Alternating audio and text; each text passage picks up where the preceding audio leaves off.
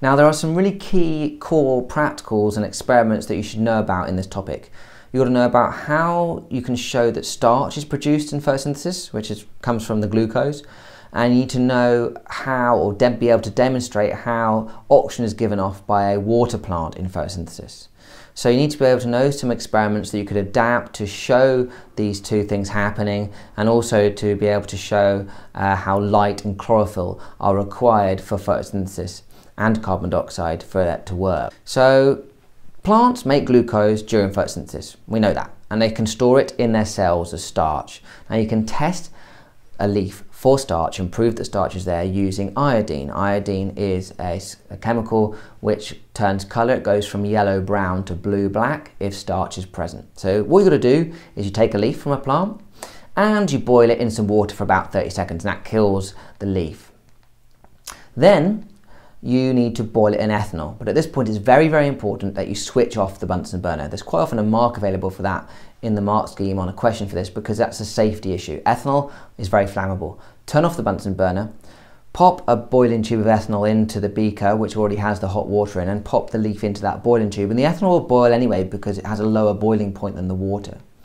What will happen is all the chlorophyll will come out of the leaf in the boiling ethanol, and so the ethanol starts to go green. And so the reason you do that is because there's no point adding iodine and looking for a colour change if the leaf is all green. So after a minute, take the leaf out with some forceps, rinse it under some cold water and spread it out nice and thinly on a white tile. Drop some iodine on it, and you should see, as you can see with these results, that the leaf will go blue-black if starch is present. There's another leaf here which hasn't gone blue-black, it stayed brown-yellow with the iodine. Now that's because that leaf has been de-starched. What that means is that leaf has come from a plant which has been kept in the dark for a few days. Now if the plant is in the dark, it can't photosynthesize. If it can't photosynthesize, it needs to get another source of glucose in order to do respiration, and it gets it out of its starch that it's stored. So it uses up all its starch reserves, and therefore when you test it for starch, there's none there. You can show, this is where you can adapt this experiment, you can prove that chlorophyll is required for photosynthesis because you can get special leaves called variegated leaves from some plants that have areas of white on them where there's no chlorophyll. If you test that for starch using the starch leaf test, you'll get some kind of results like this, where you can see the blue-black where the chlorophyll was and the brown-yellow where the chlorophyll wasn't, and therefore no starch has been produced. You can also prove using this apparatus and the starch leaf test that CO2 is needed for photosynthesis. If you put some soda lime in this sealed jar with the plant, the soda lime absorbs CO2, so that makes a very low CO2 atmosphere, and because there's no CO2, there'll be no photosynthesis, no starch is produced, and that leaf will not give you a positive result when you do the starch leaf test on it. So the other experiment you need to know about is how oxygen is produced, or how you can see oxygen being produced via pondweed. Now, oxygen is being produced by all the plants photosynthesizing, but you can't just see it coming off the plant, unfortunately. But if the plant's underwater and it's a water-based plant, you can actually see little bubbles of oxygen being produced, usually from the cut stem. You might use something called Elodea, or you might use something called cobumba for this. What you can do is you can measure the number of bubbles produced in a minute. Count the bubbles produced in a minute, and that gives you an idea of how fast photosynthesis is occurring in the plant.